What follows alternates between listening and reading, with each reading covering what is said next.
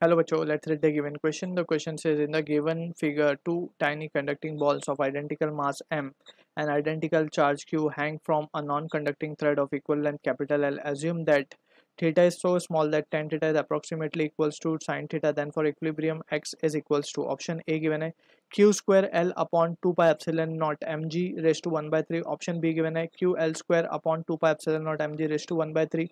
Option C given है q square L square upon 4 pi epsilon naught mg raised to 1 by 3. Option D given है q square L upon 4 pi epsilon naught mg raised to 1 by 3. So this is L over here. अब from the given question we need to understand as a basic concept about the Coulomb's law and just the resolution of vectors basically, right? या फिर free body diagram हम जैसे show करते हैं, basic understanding we need to have for this. So Coulomb's law की जब हम बात करें, so let's say we have two charges q1 and q2 जो कि separated हैं कुछ distance r के साथ रखे हुए हैं, right? So इन दोनों के बीच में जो force of attraction या repulsion होगा that is given by the expression k q1 q2 upon r square, where q1 q2 has to be taken in magnitudes, right? अब also we need to understand about कि ये force जो हो सकती है that can be repulsive और that can be attractive, ठीक है? अब from this situation we can say के for equilibrium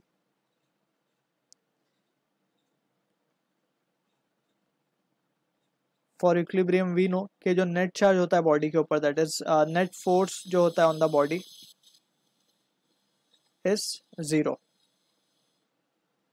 So as per the question now we have been given with, so we will draw its free body diagram over here.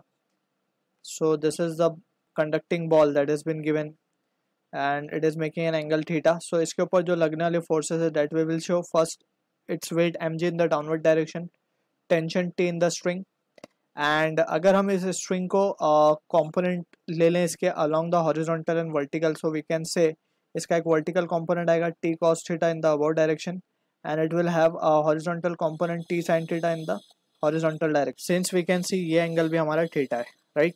Also we can see के since this ball are identical और इनके ऊपर same charges है, so it will also experience a force electrostatic which is repulsive in nature, right? So under equilibrium condition अब हम क्या लिख सकते हैं? Under equilibrium we can write जो vertical component है force का that is T tension का that is T cos theta will be balancing the weight, and जो horizontal component है that is T sin theta will be balancing the electrostatic force that is given by the formula k q square upon x का square, right? And this is fe over here. अब यहाँ से अगर हम इन दोनों expressions को divide कर दें तो हमारे पास tan थीटा की वैल्यू आ जाएगी. tan theta will be equals to k q square upon mg x square, right? And since we have been given that tan theta is approximately equals to sin theta, so we can say this will also be equals to sin theta, and sin theta की value from the triangle we can say sin theta will be nothing but it can be written as x by 2 upon L, क्योंकि हम देख सकते हैं ये जो distance है this distance is nothing but it is x by 2 और length of string is given as L. So according to this triangle we can say sin theta will be opposite that is x by 2 upon L. So we can say अब sin theta की जो value हमें मिली है that is k q square upon mg x square will be equals to x by 2L, right? अब just we have to calculate the value of x, so from this we can say x cube will be equals to k की value we will substitute it as to be 1 by 4 pi epsilon 0 और यहाँ से we have 2L into q square,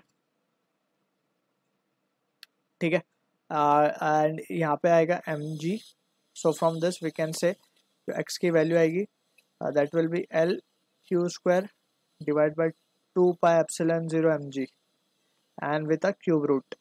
So this is the answer to the question जो कि match होगा हमारा option A के साथ. I hope you understood the solution. All the best.